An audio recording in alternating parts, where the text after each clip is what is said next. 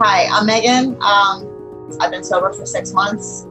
I started taking Percocets as prescribed, for the pain, and I started to like them. And then I started to abuse them. Ran out of Percocets and ran out of money, and cheaper, quicker alternative was move on to heroin. I had hit what they call that rock bottom. There was just nowhere else to go.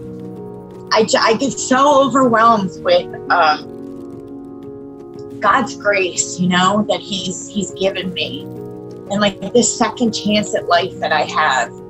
I mean, just what a turnaround. I mean, my son, he had absolutely no time for me. I mean, even at this young age, wanted nothing to do with me. But now it's like I go to walk out the door and he's like, "No, mommy, I'll miss you."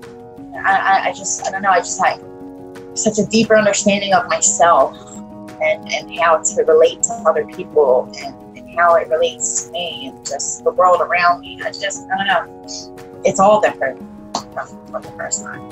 Take it from me. I mean, I didn't think there was hope. I didn't think there was hope for me. I didn't think there was anything left for me. And I thought I had come to the end of my ropes. And here I am. I'm about to embark on a whole new chapter in life. And, I'm turning the page at almost 40 years old and getting to start over. And I have my family back in my life and friends that I didn't talk to for years. It's just incredible. It's amazing when you give yourself a chance.